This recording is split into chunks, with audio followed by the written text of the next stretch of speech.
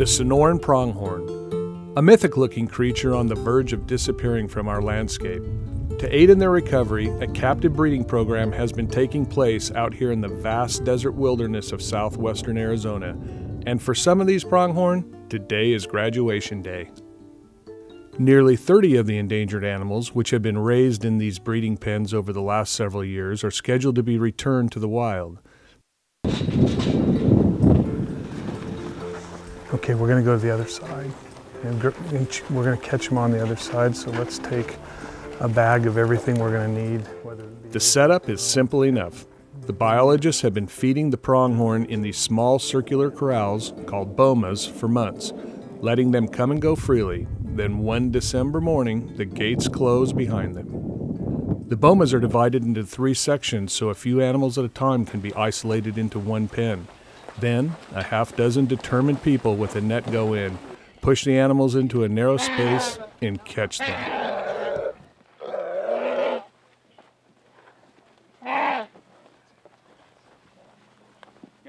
As the dust settles, a team of handlers, or muggers as they are called, brings each animal out. Stop right here.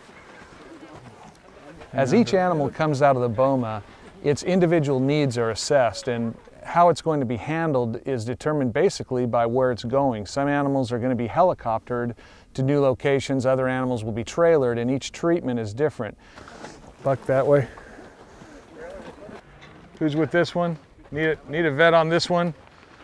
The scene resembles something out of a MASH unit triage area, with 4 veterinarians, their technicians, and biologists quickly going to work. As a general rule, we triage each animal that comes out and we decide what they need immediately. Each animal, irregardless of where it's going, is given antibiotics, anti-inflammatory medication, pain medication, vitamins, minerals. We draw blood on each animal as a means of determining not only the health of the individual, but the health of the entire group. We want to make sure that these animals are given every chance to not only survive, but thrive once we release them out into the desert. What we're doing is we're inducing this animal under anesthesia. It's going to be one of the does that's going to be transported out to the far end of the recovery area. So I'm giving her a general anesthetic, and she's going to get real sleepy here in a minute. We're going to set an IV catheter to maintain her, and then we'll collar her and ear tag her before she's released out on the range. We have a very well-oiled veterinary team, and everybody knows their jobs.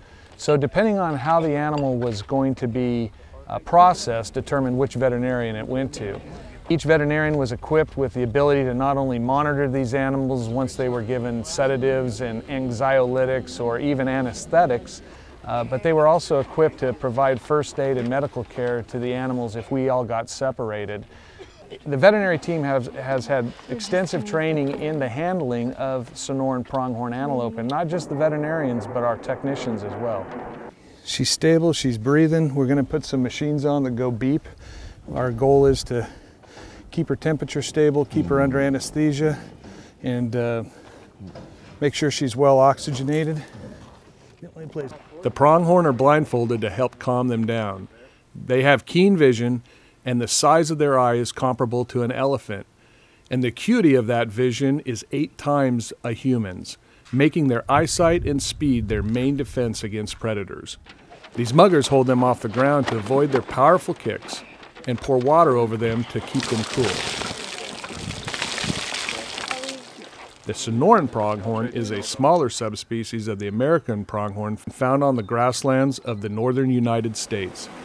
It is the fastest land animal in North America and can clock speeds up to 60 miles per hour, but it hasn't been able to outrun its loss of habitat. And when the herd dwindled to about 100 animals in 1967, it was placed on the endangered species list. Then a devastating drought in 2002 hit, and the animals' numbers crashed to only about 20 survivors. The Arizona Game and Fish Department and the U.S. Fish and Wildlife Service constructed this 1-mile square predator-proof pen in 2003 to give the animals an opportunity to recover. As the pronghorn numbers rose, the first 2 were released back into the wild in 2007. There are only 3 Sonoran pronghorn populations in the world, 2 in northern Mexico and this one in southern Arizona. They used to range as far north to where Interstate 10 now crosses into Arizona and as far west as the Colorado River, but they were squeezed out of their home range in the early 20th century.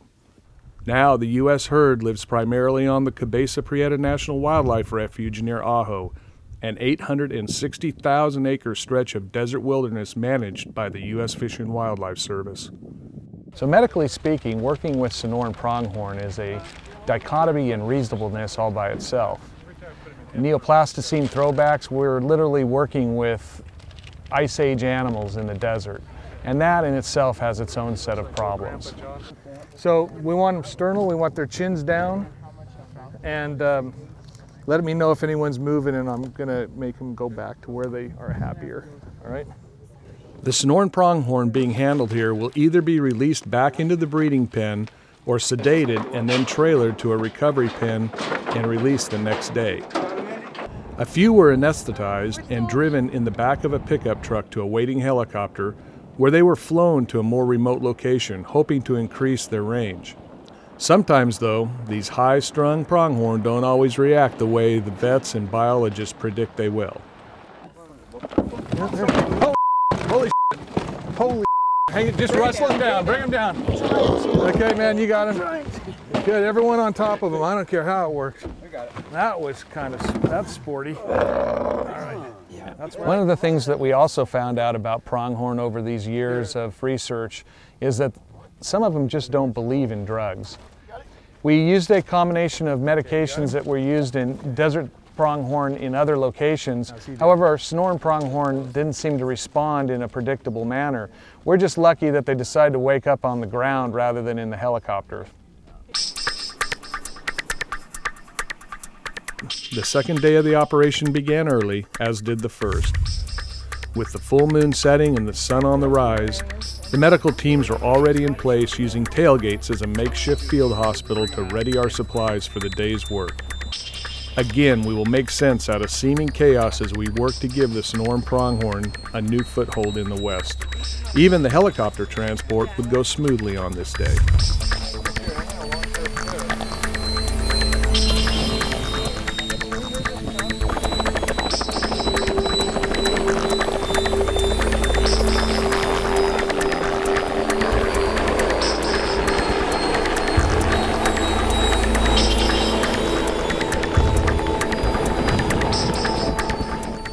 All in all, about 40 pronghorn were captured, and of those, 23 were released, which should bring the number of pronghorn in the wild to about 90.